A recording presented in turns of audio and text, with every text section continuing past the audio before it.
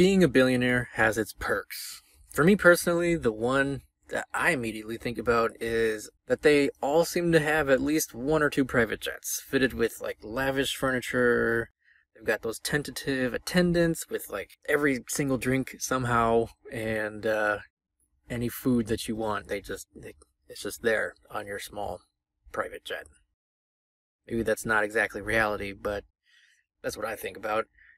And this guy, Jared Isaacman, is no exception, because he doesn't own just one or two jets, he's got over 70.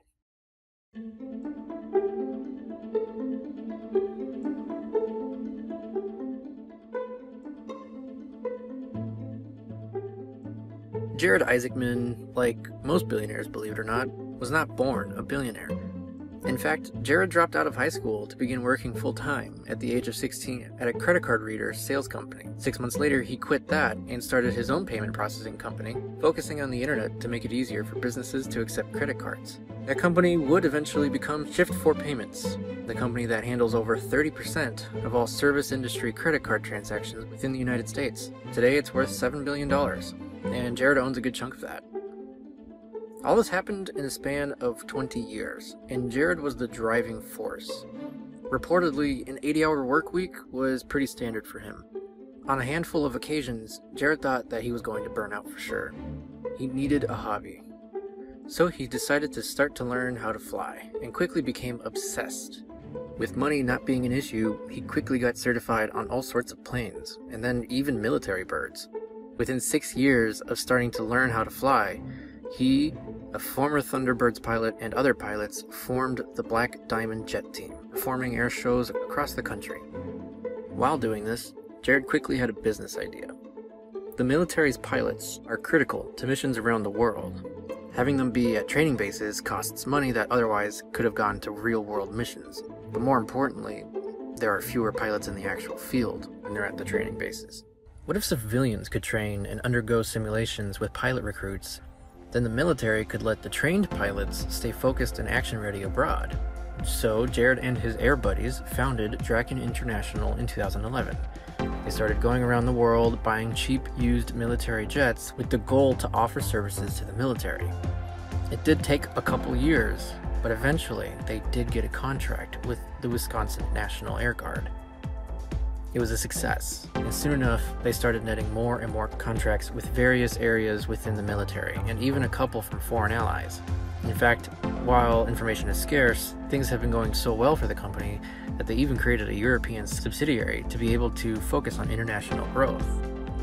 By now, Draken has over 70 military jets. But perhaps you're saying to yourself, Draken owns the jets, not Jared.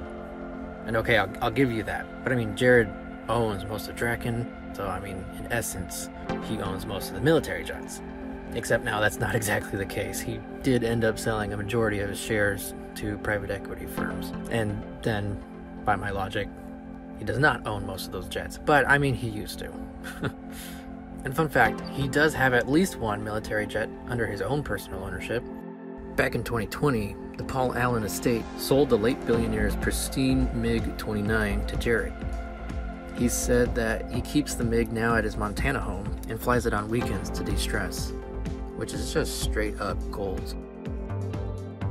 Hey, thanks for watching till the end. I hope you enjoyed that short video. In case you somehow didn't know, Jared is actually going to space on September 15th, 2021, pending good weather. Netflix actually did a documentary on this all-civilian mission. It's very cool. I totally recommend it. I recently just hit over 250 subscribers. In other news, I know that's pretty much a completely insignificant amount when it comes to your average YouTuber, but I have seen the numbers go up slowly but surely every single day, and I just wanted to say to anybody that cares, thanks. I'm going to be trying to make not only more videos, but slightly better quality videos at a slightly regular interval. It is hard to do while I'm working a job, but hey, that's life. I do have a Patreon with the slim hope that maybe one day I could just focus on YouTube. If you're not interested, no worries, totally get it. Thanks to all 250 plus subscribers, and yeah, I can't wait to see you in the next one.